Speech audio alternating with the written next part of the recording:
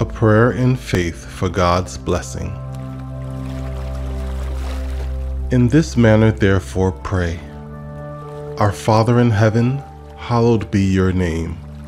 Your kingdom come, your will be done, on earth as it is in heaven.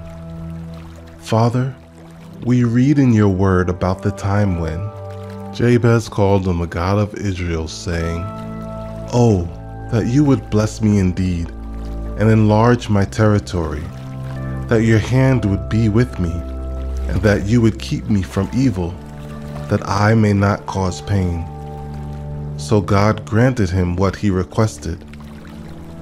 So we also petition you, God, for in your word we read, "For you are all sons of God through faith in Christ Jesus. For as many of you as were baptized into Christ have put on Christ. There is neither Jew nor Greek. There is neither slave nor free. There is neither male nor female. For you are all one in Christ Jesus. And if you are Christ, then you are Abraham's seed, and heirs according to the promise. So then, we hold on to your promise that I will make you a great nation. I will bless you and make your name great, and you shall be a blessing.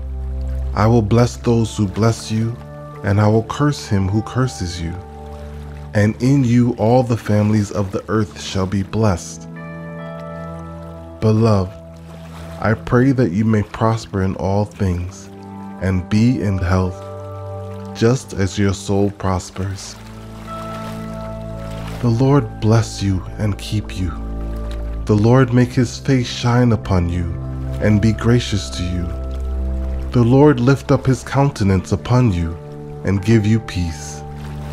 May he grant you according to your heart's desire and fulfill all your purpose. We will rejoice in your salvation, and in the name of our God we will set up our banners.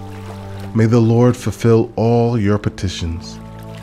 And God is able to make all grace abound toward you, that you, always having all sufficiency in all things, may have an abundance for every good work.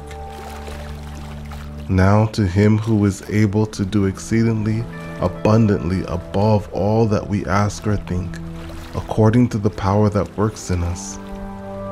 To him be glory in the church by Christ Jesus to all generations, forever and ever. Amen.